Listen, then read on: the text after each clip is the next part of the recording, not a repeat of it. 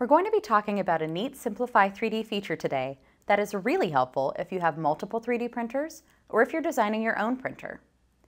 For the software to correctly interface with your printer, it has to know a couple of key things.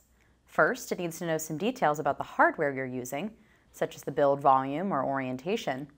Second, it needs to know how to communicate with your printer, which is typically determined by what type of firmware it's running. Let me show you where both of these things can be set up in Simplify3D. To start, you can set up your machine settings by going to Tools, Options, and then the Machine tab. If you're on a Mac, you would go to Simplify3D, then Preferences to get to this window. On this tab, you can see there's a few important settings, what type of printer it is, such as Cartesian or Delta, and some basic things like the build volume and other settings that define the orientation and coordinate system that you'll use to build parts on your 3D printer. So that's a quick overview of the machine settings. Now let's go look at our firmware settings. We'll go to Tools, Firmware Configuration. This window defines the language that your 3D printer uses to communicate. The most common firmwares are already included. So this is probably not a window you'll need to get into too often. So we'll go ahead and move on for now. What we really want to talk about today is how Simplify3D automatically manages all these settings for you.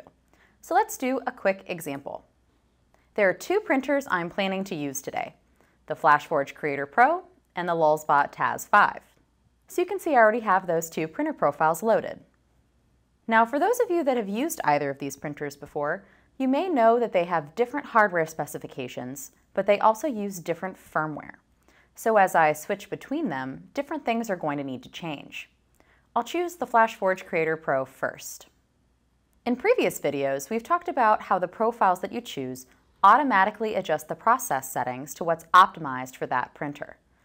But they also change a few other things. To see this, let's click on the G-Code tab. I want to point out two areas here on the right, the machine definition and the firmware configuration. If you've been paying attention, these should look familiar. If these boxes are checked, your machine settings and your firmware configuration will be automatically updated based on the settings you've chosen. So what's really happening here is we've connected our process settings, machine settings, and firmware settings so that they all change together. All of the profiles you use from Simplify3D already have this built in, making it much easier to switch between printers. You've probably noticed this if you've ever used the configuration assistant before.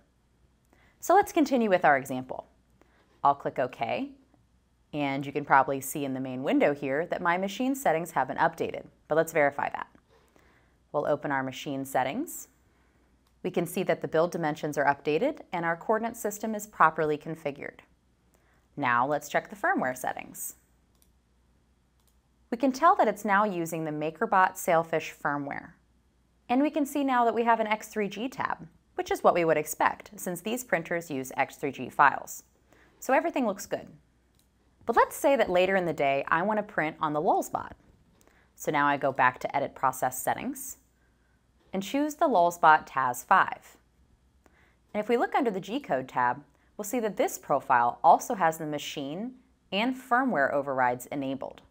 So if I click OK, you'll see that things are updated once again. So we'll do a quick check in the machine settings.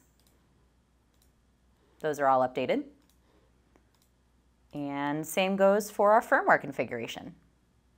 Looks like everything is working exactly how we want it to.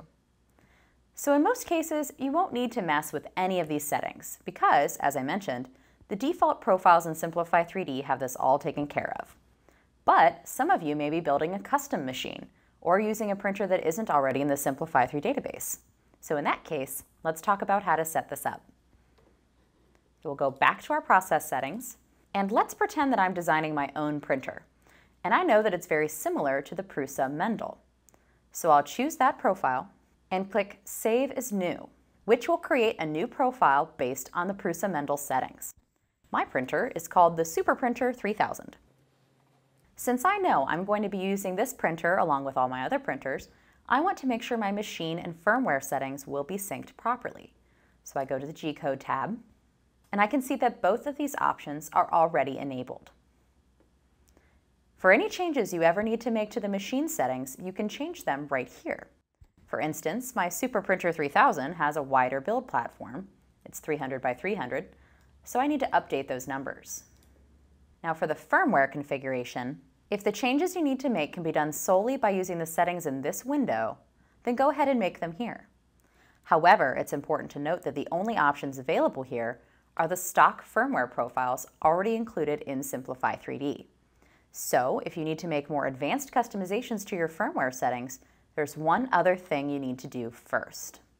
So we'll click OK, and you can see that my build platform has changed according to my machine settings. And we'll go to Tools and Firmware Configuration.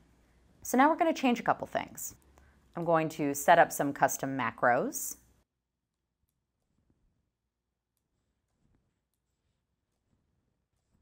And since my printer is kind of big and a little slow to respond, I'm going to go to my Communication tab and up my communication timeout to 40 seconds.